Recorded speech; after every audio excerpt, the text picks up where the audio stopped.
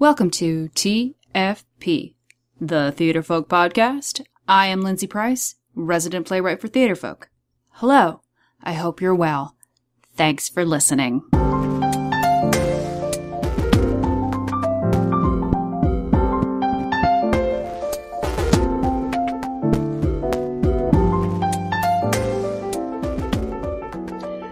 Today, Craig and I are going to talk about Who's Afraid of Virginia Woolf.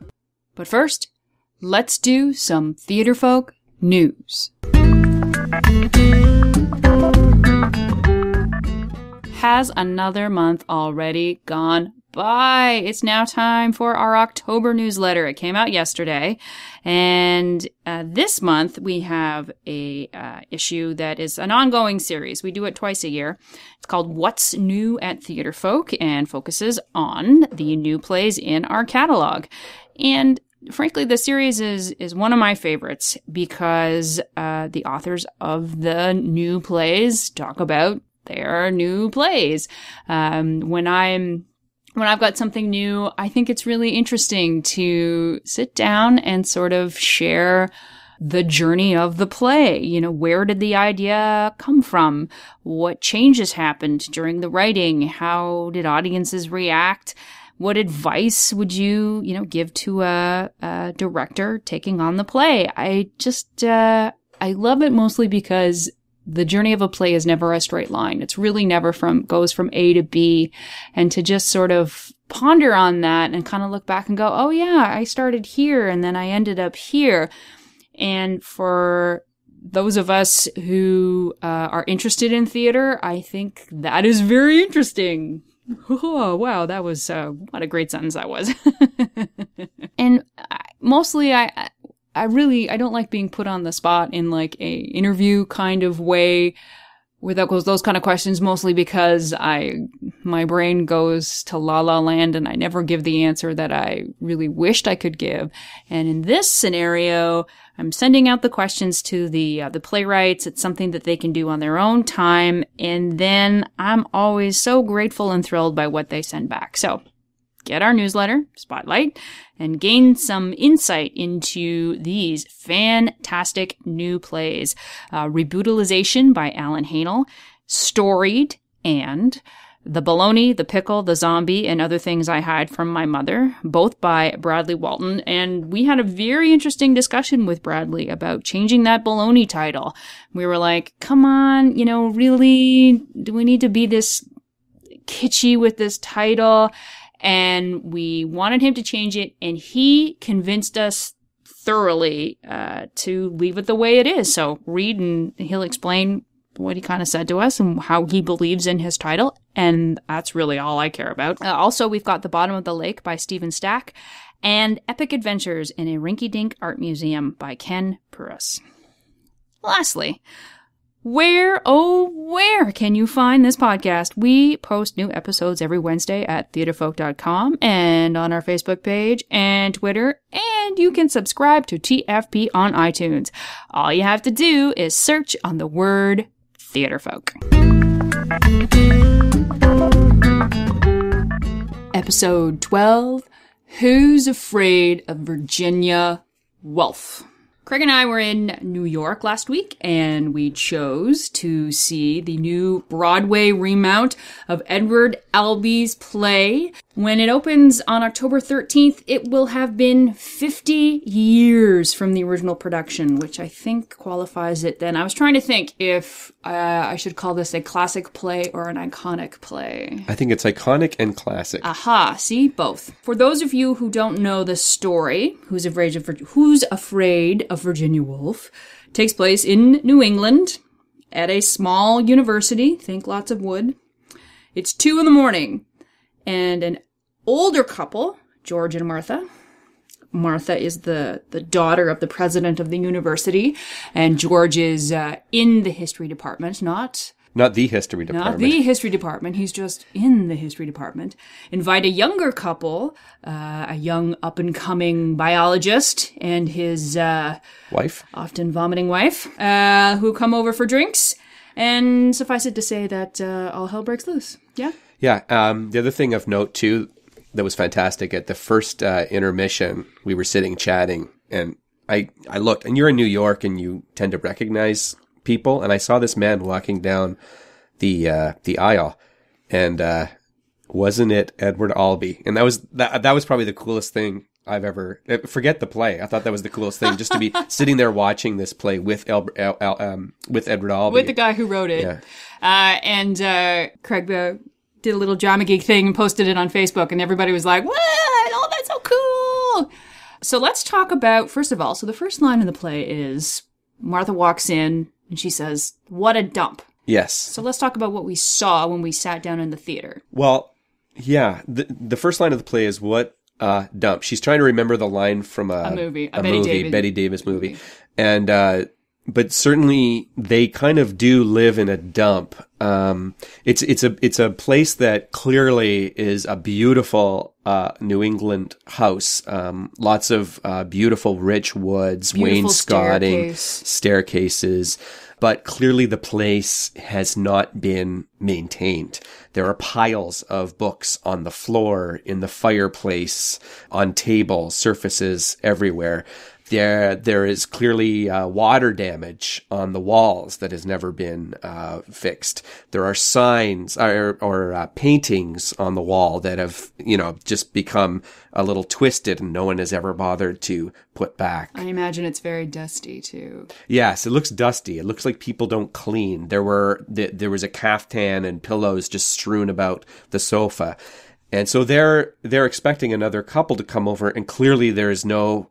They don't do what most people do when someone else is coming over, is tidy things up a little bit. The place is quite a mess. Array. Yeah. And you also notice a drink cart that is completely stacked full of bottles of alcohol, and that factors well into the play later.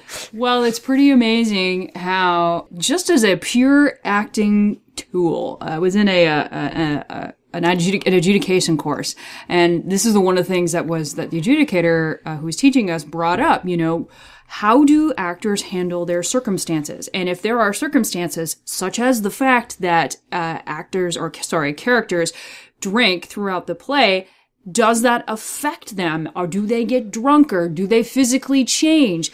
And I have to say, this was one of the most really wonderful performances of being affected by a situation. I think that there are 4 characters, the 2 older and the 2 younger. And in a lot of productions, the 2 younger sort of get short shrift. It's really the George and Martha show. And I think it's written that way, and I think it's a natural thing. Like a show like this is normally done at a strong regional theater company. Well, it should be done at a strong regional theater company. And so the 2 older actors are going to be the strongest performers that they have available, and the 2 younger actors are not going to be as experienced. Well, and I have to say that the 2 younger actors in this show were phenomenal. And a lot of that goes to them reacting to their situation. As the evening goes on, they drink and they drink and they drink some more. And George and Martha, who obviously do this all the time, are affected very little by it. But the change that comes over the 2 younger ones is amazing. Carrie Coon, who plays Honey, I think she was just a freaking fantastic physical actor. Like, I could have watched her all night just by the way that she just tried to maintain, instead of acting drunk, she just tried to maintain, and the way that she was unable to hold her head up, and the way that she twisted her feet underneath her. And there was so much of her part which was played in silence, and yet she was in the play just as much as the other characters from beginning to end. Yes, you meet George and Martha first in the play, and they're quite strong, dominant characters. And so when the younger couple arrives, well, for me, when I see this play, I always hope that George and Martha, Nick and Honey are as good as the performers playing George and Martha. And I was a little bothered when they first came on stage because Honey was quite loud when she came on. She was much louder than anyone else. And I thought, oh my goodness, this poor girl doesn't have control of herself. And of course, I was totally sucked in because she doesn't have control of herself because she's a little bit drunk and she can handle her alcohol the least of everyone. Mm-hmm. So she's a little bit drunk. And when people are drunk, they're not quite as aware of their volume. And then Nick, who is the young upstart biologist, which in itself I think is a little bit funny, who is obviously a football player in his past, who just comes across as the youth will take over the world kind of attitude, when very tie done up, and he sits very upright and he crosses his legs, and he's kind of like, I'm gonna take over this town, and then he just sort of disintegrates. His posture gets laxer and laxer. His clothes become just more and more in disarray. And Craig, you thought that you indicated it, and I got a hick accent halfway through. Yes, I know. I thought later on, as he got drunker, that he was started to betray an accent that he had been trying to cover up. When people get drunk, then they start to reveal more of what they've been trying to hide. And I don't know if that was just my imagination, but I like to believe that that's what the actor was doing. Okay, so now let's talk about another thing that happens quite often with this play is that it is very violent. It's got violence, it's got physical violence, and it also has verbal violence. And one of a horrible misconception and problem with sometimes when dealing with a play that is so fraught is that actors dive in at 11 from moment one, and then there's nowhere for them to go. And this production really I'm going to say they handled it incredibly well. And then I think there were a bit of a misstep. First of all, so the first act was by far the funniest Virginia Woolf I've ever seen. One would think it was a comedy by the number of laughs in the first act. And at intermission, I think we talked about how actually nice that was, and how nice it was that they were measured and they took their time and they didn't dive into it right away. But I felt that when we got to the second act, there were more than one reference to the yelling in the first act, and there wasn't any yelling in the first act. So I actually felt that was a bit of a misstep not to go to some dark place a little bit in the first act, because the play does go to dark places very rapidly in the second act and darker in the third act. And they never quite went far enough for me. I never felt that anything dangerous could happen. Now, having said that, we went to the show with another couple, and the woman in the couple, she did feel that something could go awry at any second. Yes, I'm speaking for myself. So, we're only speaking for ourselves. Now, and there's quite a lot of mention, too. Honey, at one point in the second act, I think George goes after Martha to strangle her, and Honey is basically jumping up on the couch, shouting, violence, violence, violence. And I felt that because the verbal violence had been tempered, the physical violence came out of nowhere. Now, see, and then I have to say, yeah, but I really enjoyed that first act. Me too. I enjoyed the fact that it wasn't screamy. So I think you just have to give it that. Yeah, I felt that one really interesting thing is that when you're looking at violence in terms of relationships, these two couples are also in their varying ways. They have differing violences in their relationship. And it really kind of came across that this was kind of a love story for George and Martha, a very bizarre love story, but that they like the fight. They like the violence. Mm-hmm. And that at the end of the day, when the two couples wake up and then the next morning, that George and Martha will go on and have coffee and everything will be hunky-dory, and Nick and Honey will never be the same again. No, their lives are devastated. A friend of mine said when I told him we were going to see this show, he said when it's done right, you should feel like you've been punched in the stomach at the end. I don't think I felt punched in the stomach at the end, that. But I did. At the end, I remember feeling, wow, that was amazing. Well, it was like we were eavesdropping on relationships. That's what I felt. And I think that's the mark of an excellent production. Yeah, I felt like I was kind of sitting in that room quietly observing. I didn't feel like I was watching a play. I felt like I was spying on something I shouldn't be seeing. And that is a fantastic experience to have in the theater. So, Who's Afraid of Virginia Woolf? One of the great things about being able to see it is that it's the type of play that will never exist again. It is a 3-act play. When most of shows these days are running 90 minutes without intermission, can you imagine a 90-minute version of this play?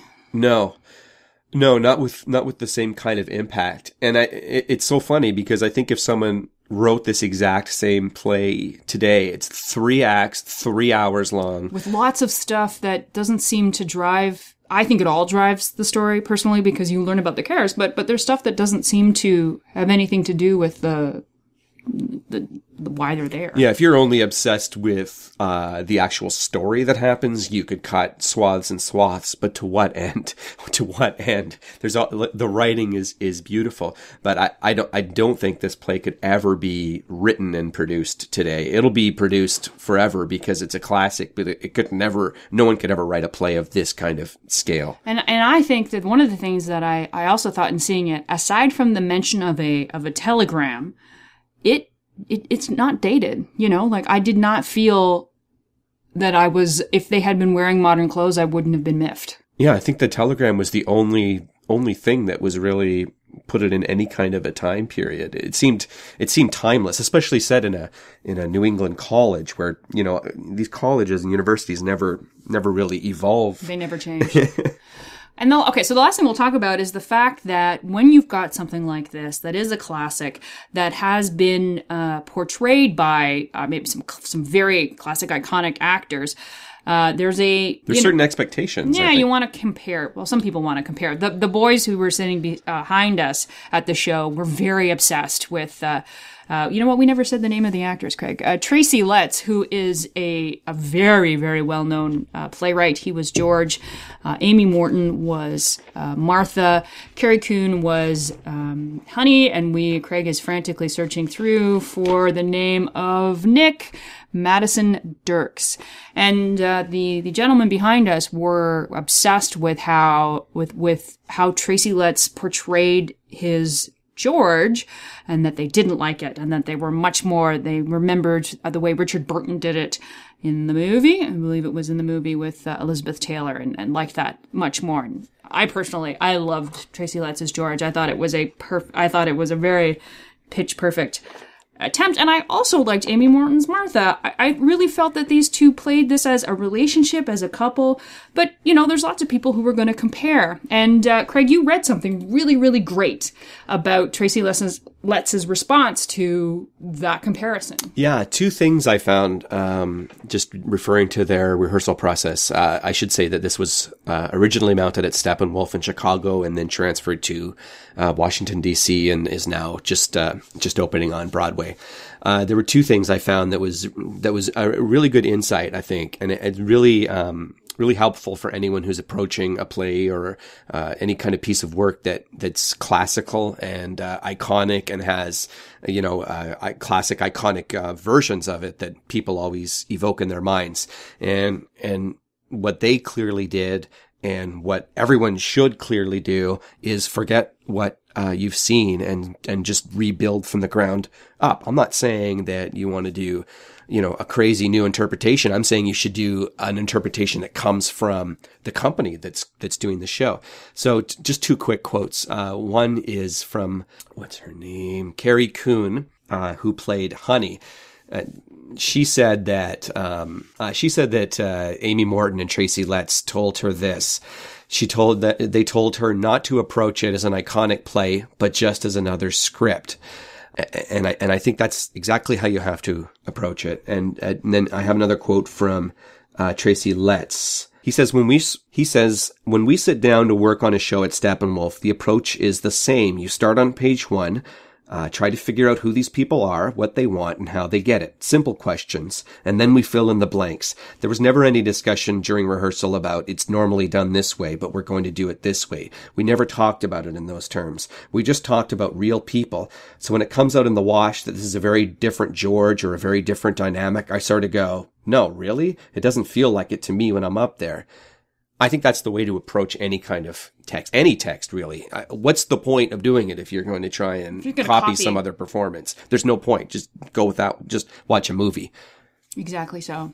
So, we're really, really pleased that we were able to have seen this production. Steppenwolf that was another reason why we chose it, because it was Steppenwolf, and I've seen a couple of their shows and have just loved how they approach work. And there's nothing more satisfying than seeing just a solid show with just where obviously everyone is working towards the same goal, and that is to give us a theatrical experience.